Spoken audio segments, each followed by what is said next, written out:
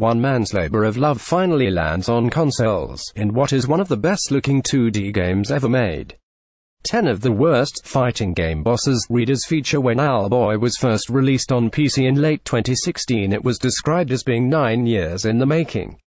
We don't know exactly when work started, but that means it's now been at least a decade between inception and appearing on home consoles. Normally it'd seem impossible for a game not to disappoint with that kind of build-up, but Owlboy remains one of the most visually impressive and enjoyable indie games we've ever played. As is obvious almost at a glance, Owlboy really is a labor of love. Its mammoth development time is due to the normal difficulties of indie development, but also lead designers Henrik Stafsnes Andersen's struggles with depression. According to him, the game is inspired by old NES games such as Super Mario Bros. 3 and Kid Icarus, but as you can see, the visuals are far beyond that, with a much more modern graphic style he refers to as high-bit. The game's setting is a floating island in the sky, where a population of owl people find themselves under attack by pirates.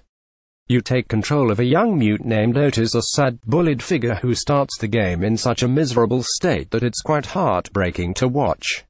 And although he and his friends eventually get into some typical world-saving adventures, the storytelling is surprisingly complex and emotional, with serious themes always hiding just below the surface. Although Otis can obviously fly, he only has a simple spin attack with which to defend himself. And so one of the main gameplay elements is the option to carry others and make use of their special abilities. Otis has 3 best friends who he can always rely on, but there are also a number of other more fleeting alliances that mean you're always on the lookout for new acquaintances. Weapons of various sorts are the most common kind of help, but there's also a Metroidvania element where you're teased with impassable obstacles and have to find the right person to help.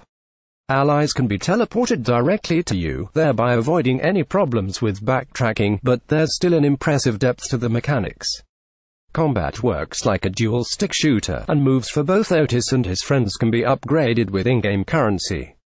Most abilities also have dual uses as well, for both defense and puzzle solving, which is where the game also bears comparison with The Legend of Zelda.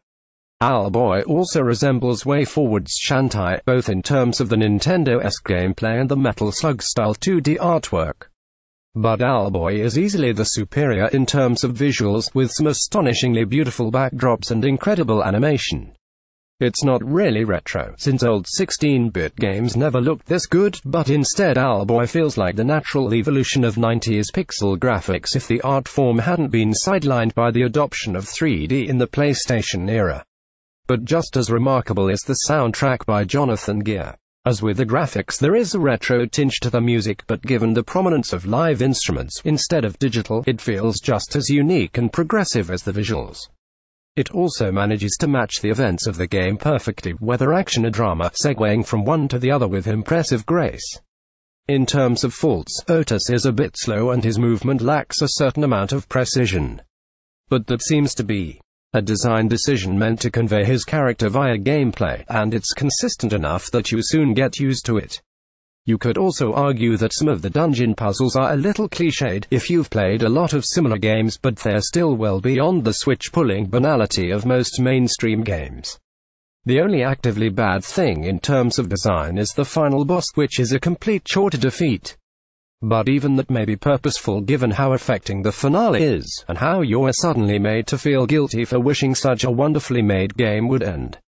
The only other unfortunate aspect is that the Xbox One and PlayStation 4 versions, which were also supposed to be out this week, have been downgraded to TBA. The May 29th date is just the physical releases. It's a shame, because we were looking forward to recommending to everyone what was one of our favorite games of 2016. But we hope it should at least be available everywhere within a few weeks or months. Either way, this is still one of the most emotionally rich video games of recent years, as well as one of the best examples of pixel art to ever take roast on consoles. In short, a superbly crafted 2D adventure that is a near-perfect blend of new and old influences, in terms of both gameplay and the stunning visuals and music. Pros: some of the best pixel art ever in a video game, with amazing animation, heartful storytelling, superb music, and some very clever gameplay ideas, especially the interchangeable allies. Cons: controls could stand to be a little tight when the final boss is a real pain.